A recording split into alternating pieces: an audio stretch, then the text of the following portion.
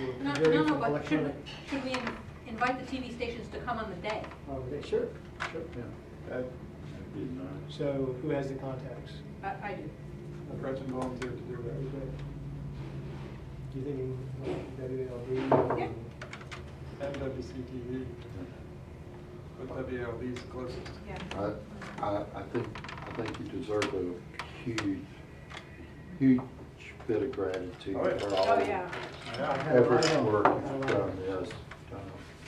I've actually been wanting to do something like this for years, so this is kind of a culmination. Just a point of information, the insurance policy is for the event. Did you It's get any just for the prices for like an annual policy to cover all our outings? I think John looked into umbrella policies through the River Network. And, It's farther along on the agenda. Okay. That's shortly.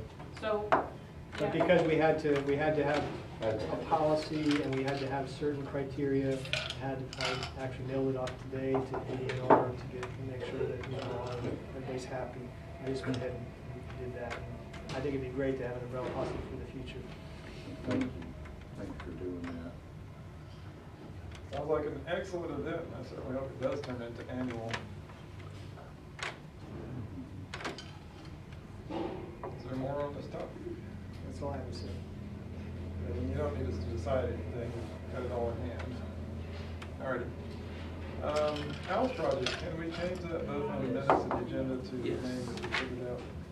And as far as I know, they had the thing last Thursday. Karen and Al were there.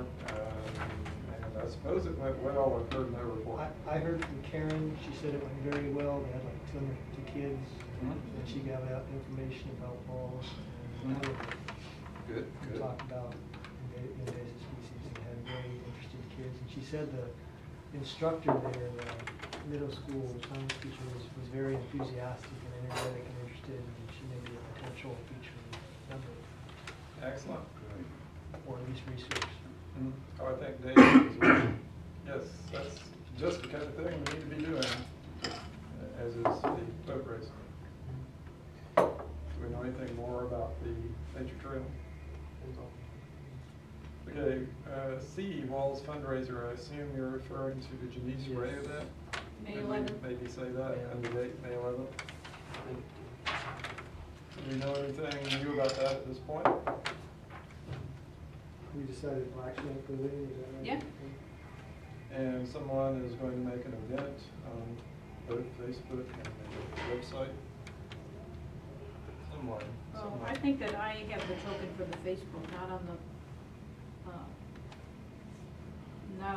WWALS website, but I think that Karen and Dave and I are on the organizing committee for the fundraiser.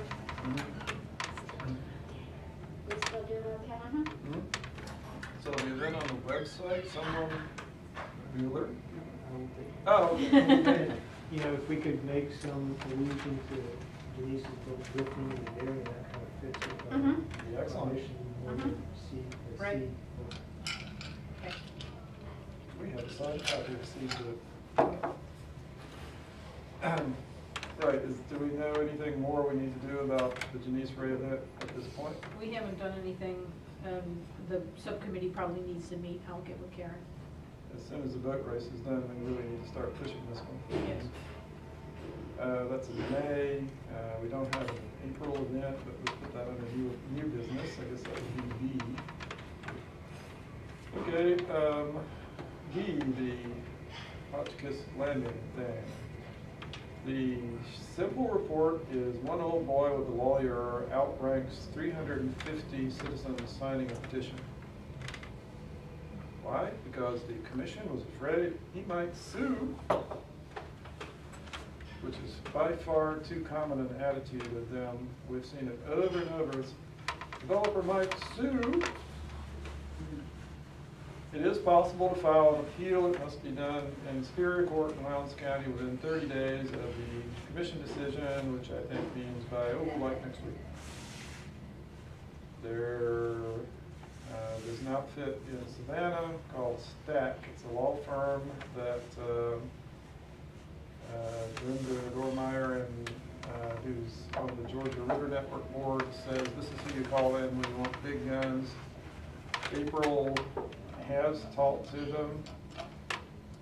However, April and her group, the people who actually live in Naylor near the Hotchkiss Landing, have decided they do not plan to file an appeal. Which leaves the situation that if any appeal is to be filed, it would have to be someone else filing it. And it probably also means someone would have to pay lawyers. Now, on the one hand, I think Brett has brought up the point before that, you know, if we start filing lawsuits as WWALS, it'll probably get some blowback from the various affected parties on the other side of the lawsuit. And you know, the other side of that is at some point we are going to do that for something. And yes, there will be, which is why we need the D&O insurance. Okay, the real question in my mind, and I'm just saying what I think before everyone else will say what they think, is this particular thing something that's worth WWALS appealing? Is it a good use of WWALS resources, time, and so forth? And the other thing that didn't get written on the agenda, although I think I asked for it, was what about the park idea? Perhaps it would be better for WWALS to spend its efforts trying to promote the creation of the park on the Alapaha, slightly further down the river at US 84.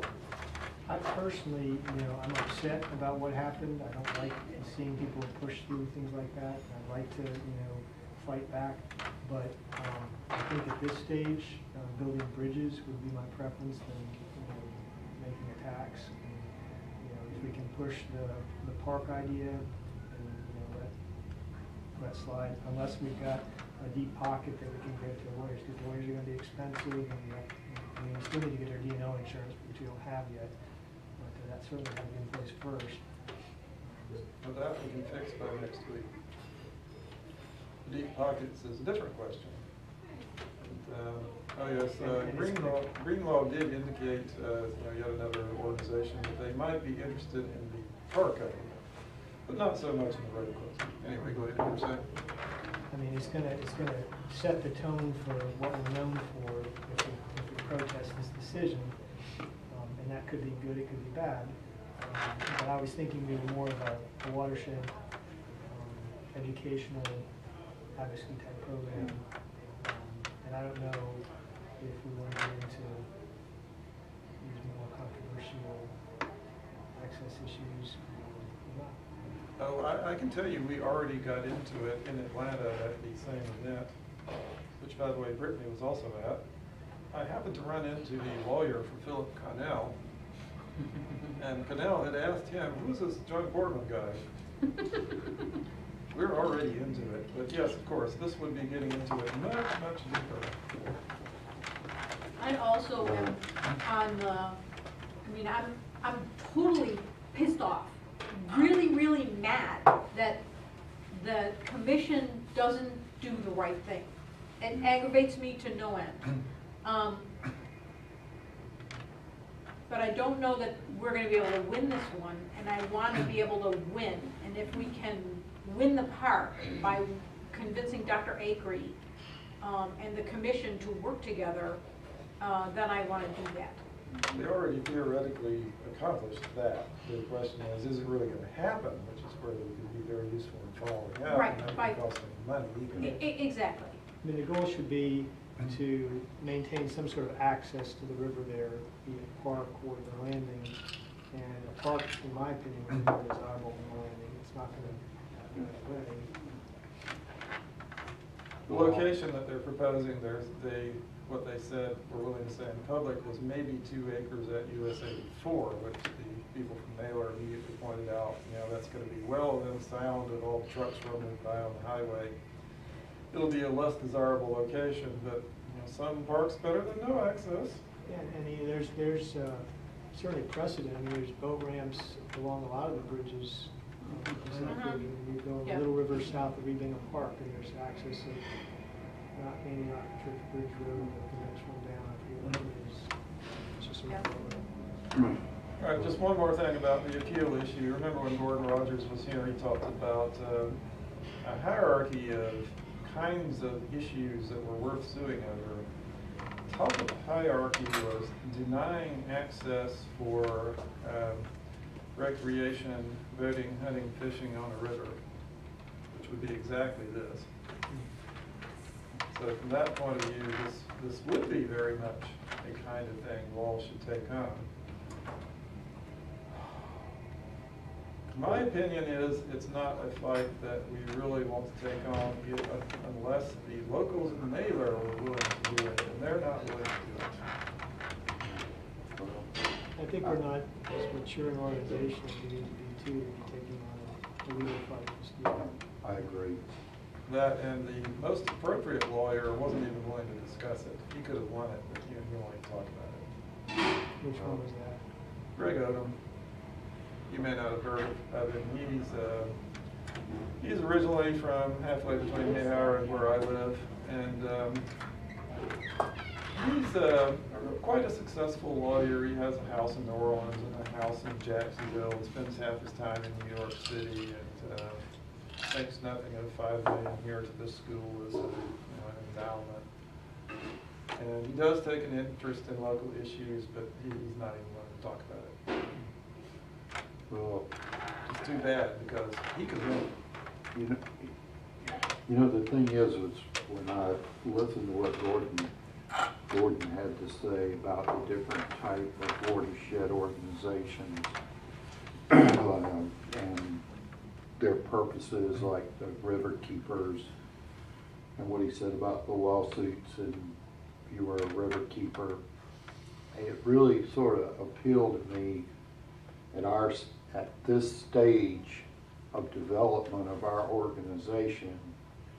I think we can be more effective as we mature by taking on issues that we can win, but also avoiding the lawsuit issues at least until we get much bigger and more, much better funded.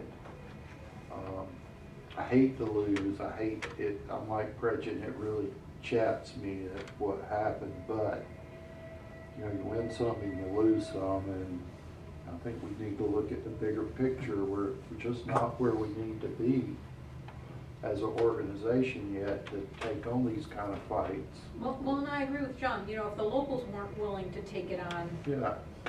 they're the ones that use it all the time. And we need a firm financial base, I agree, before we can start taking on legal issues, because they're going to suck up a lot of times. Well, in general, I agree with all that. I will raise one point that is on the other side of that. There's a tiny little organization called NIRS, or Information Research Service, I think is actually what it stands for. They, without a lawyer, contested the Calvert Cliffs 3 nuclear plant that's supposed to be built. And finally, yesterday, the first time ever, the NRC flat denied the permit. Basically, one guy with no lawyer did that. And there was a group up in Van Hill County that was able to defeat the coal-fired power plant there. So it's possible, but Yeah. I think that Brett brought up a really good point, though. Because we're a group that's just new and forming, how do people think about us? We really need to put our best foot forward on the first big splashy thing we do. Do we want this to be it? Yeah. And that group in Ben Hill County had a lot of people. I attended some of the meetings, and they were very well organized in getting the message out to push through just public relations to stop that. So, Well, you know who helped them? Flint Riverkeeper. That will come up again in a moment. But all right, so it's. I guess we should probably make a motion or something about what we want to do with this, and perhaps something of the form. Unless new information comes up before the deadline, we prefer not to appeal. We do want to, in any case, pursue trying to assist in whatever way we can of getting the park created. Is that more or less what people seem to be thinking? Yes. I would like some caveat in there, like unless new information comes up before the deadline expires about the appeal, because something could happen. Is anybody willing to make a motion like that? Sure. I'll second it. I'll make that a motion, John. All right, moved and second, whatever Nathan wrote down, I guess is what the motion was. What did we just move, Nathan? The official motion would be, unless more information becomes available before the appeal deadline, WALS, Watershed Coalition will support the creation of a park on the left part. No, Wait, I'm sure I'm wrong. Unless more information becomes available before the appeal deadline, WALS chooses not to Choose file not an to. appeal. Is that a motion? But in any case, WALS wishes to assist however it can in the creation of the park. In creation of public access. Public Access and park. Right. Which, you know, Which currently could be is a boat proposed as at in the the form bridge of a at park, the port. yes. Yeah. Creation of public access such as the current proposal for a park. Okay, we wordsmithed it to death. Mhm. Okay, motion, the mover and seconder, you agree that's the motion? Yes. Mhm. Okay, any further discussion? Okay, all in favor? Any opposed? By the way, you can't vote, nothing stops you from speaking up in the discussion. Thank you. Yeah, I'm I sorry, had say a that question, earlier. but you answered it. Yeah. This is a pretty informal group. Wow, you seem to be excellent at Robert's Rules of Order. I did standards committees for 5 years. Uh, Anyway, all right, so we're finally off of that one, I think. New business, actually, we have 2 items, I suppose, April board meeting, and we don't have an April event. April board meeting, we have a time scheduled for that already, don't we? A Yes, we date? do. Yes. Do you know what the date is? I do. April 10th. April 10th. Same bat channel, same bat location? Yeah, and somebody needs to remember to reserve the room. Who will do that? I will do that on the way out since Dave isn't here. Okay, and we'll need a speaker for the April board meeting. Prefer? Just gonna make the motion to be continued. Okay. There was a motion from Nathan that someone find a speaker from Tifton for the next board meeting in April. Is there a second? I'll talk to Dave about it and we'll see what we can do. How about that? Is that a second? Mm-hmm. Okay, any discussion? All in favor? Yay. Any opposed? And Gary volunteered to talk to Dave and see if they could rustle up somebody. Okay, another thing, an event for April, we have a date The penciled in. 20th. Okay, do we have any idea what we want to do for an event in April? Perhaps a I'd cowboy- like to go on, well, I don't know, it's far enough away. I want to go on the Withlacoochee down by where the agates are, but I don't know that I want to go there if there's been a wastewater overflow and we sent yucky water down. Yeah. Let's try a According to different Jim, it's river. actually clean. So we've been on the alcohol, we'll have been on the little at that point, Right. so we need to either go to Little Peachy or Little. Mhm. And our supposed contacts up on the Withlacoochee never seem to participate, so it'll probably take time to organize something up there, but something on the Withlacoochee we could do very easily. Actually, we were on the, wasn't there the paddling trip outside of Little Peachy on the Little? Oh, that was No, on the Alapaha. that was the Alapaha. The names are confusing. It was the city of Withlacoochee, but it's next to the Alapaha. Yeah. The Withlacoochee comes into the Alapaha north of there. And we could try to get Tom Barrett involved in the agates, because he knows all sorts of stuff about that. Okay. Are you volunteering to, Sure. I'll, you, me, and can we get someone else as a committee? Is that in Georgia or is it in Florida? it's in Georgia. Yeah, just Tom Barrett knows a lot about that kind of stuff, so he can probably I'll help let- advise us where it is. I'll ask Don too. Yeah. Don, whose last name I always forget. Davis. Don Davis with the Lions County Museum. Do we need a motion or? No. I don't think so.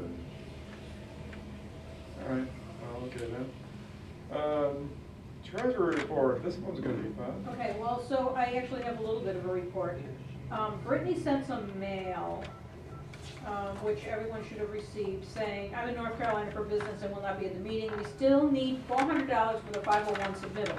I called Dave, and I said, Dave, where are the paper? Did you mail it back to the accountant? He said, no, I didn't mail it to the accountant. I mailed it in. It went to the IRS. I said, we were supposed to put a check in there. But he didn't mail the check in. So the submittal went without the check. So I don't know what'll happen when it gets to the IRS and it doesn't have a $400 check in. We have $260 in the bank account because the bank statement just came, and since Brittany's not here to get it, I opened it today. We have $260. So to add up to $400, we need $140 to mail, then we'll have the $400 to mail to the IRS. Well, I had a check already written out for the river network, and it went out to WALS. And Okay. Gary was gonna put in $50, so we'll see here Gary's where I'll talk about this is gonna come out. Yeah. So that would be $100 right there. We So- still doing Yeah, okay? okay. So I guess my question, John, is do I owe you $50 or do I owe Walls $50? Well, what I'm getting at is we would count the $150 I paid Georgia River Network as an in-kind donation from me to WALS. And that, so that instead of me putting in money towards this and saying, well, I just did for this other thing. So then if you and Brett put your $50 in for this, see what I'm getting at? Yeah, just write yours to Walls. Okay. So it is for 360, and All right, then another week and a half. So how much do we need? We need a total